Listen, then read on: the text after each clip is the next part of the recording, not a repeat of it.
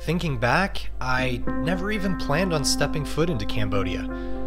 I was finishing up Vietnam, and many people had recommended Cambodia, and it did seem like a logical next step.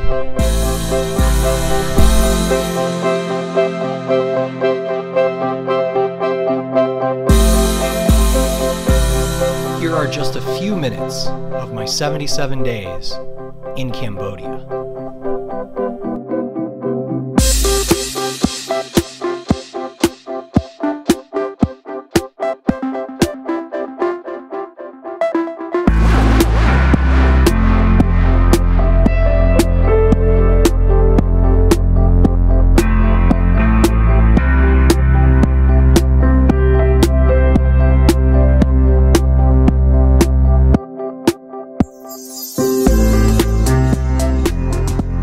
After losing nearly 1/4 of the population only a short time ago to the Khmer Rouge, the Khmer people continue the massive task of rebuilding both communities and infrastructure. I can imagine I'll tell stories about the people that I've met here in Cambodia for the rest of my life.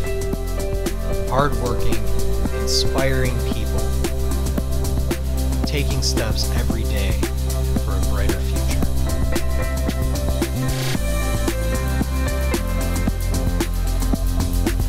Made so many friends, I haven't even left, and I can't even wait to come